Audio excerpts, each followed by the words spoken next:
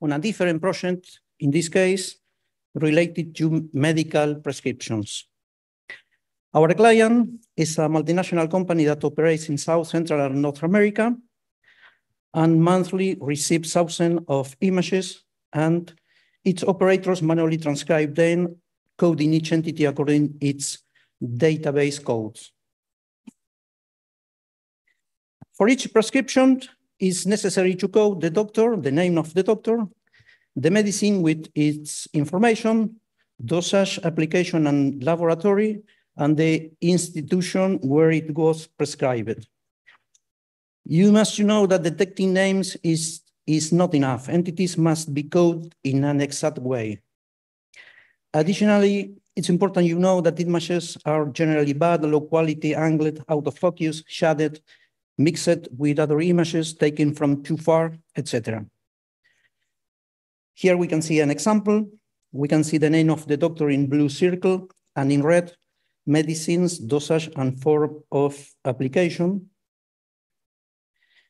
Here we can see two prescriptions. Another one, and the last two. Notice that the prescription is inside the picture we have, okay? So it's very difficult to detect exactly where the prescription and the entities are. Okay, which is the objective? The objective of this company obviously is to reduce transcription times and the cost. So we have set out to pre-process each prescription in order to present the obtained results on screen with the purpose of validation and eventually correction by an operator. The project is economically viable only if operator intervention is minimal, allowing them to process more prescriptions by the hour. We have three issues to face. The first one is the transcription. The second one is the entity recognition. This implies detection of the entities in the text. And the last problem we have is coding the entities. That means assign each entity its code in the basis of master tables. Okay, for the first problem, we try with public models, in particular Transformer Titan model, but we decided to create our own HTR and baseline model with almost 10,000 prescriptions. We obtained better results. The second problem, with respect to name entity recognition, we analyzed three different options. The first one was to use NLP libraries like Spacy, NLTK, etc. The second one was to use cloud services like Amazon Comprehend Medical and others. And the last one was to use transformer models, specifically large language models. You know, these models require no training because understand context and generate coherent responses.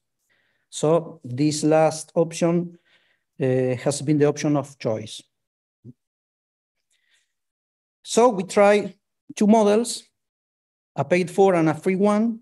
The first one, GPT 3.5 Turbo and Llama 2. Using GPT, we had superior, it was superior to Llama 2, at least in our test. And the following procedure, it's important here to have a suitable prompt engineering and the implementation of retrieval augmented generation, starting from a ground truth with the format of 1,000 tagged descriptions saved in a vector store.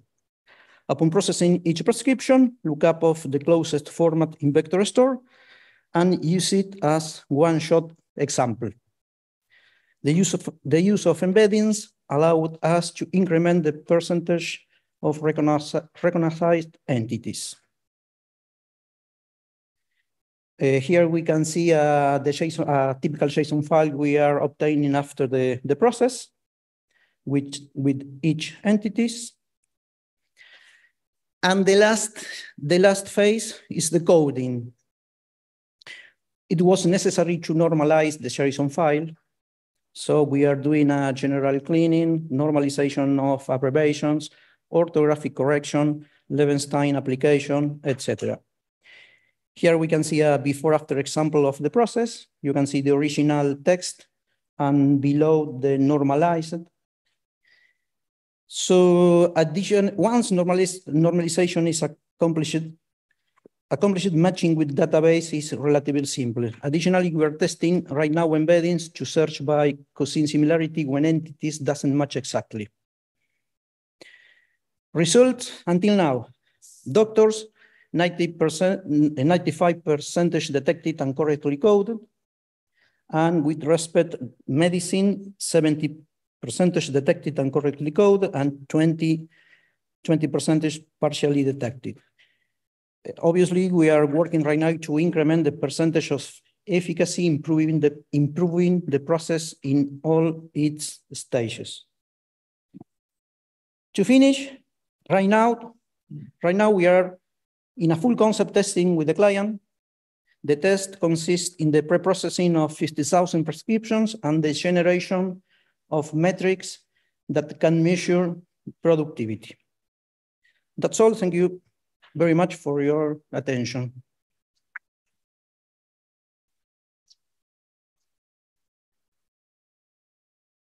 Are there any questions?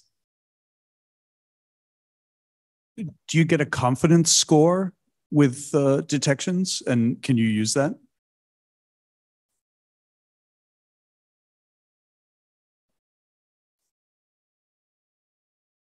The customer is very happy with the results we are obtaining right now. We are the percentage are pretty 90%, 95% in doctors, and in medicine, 70%.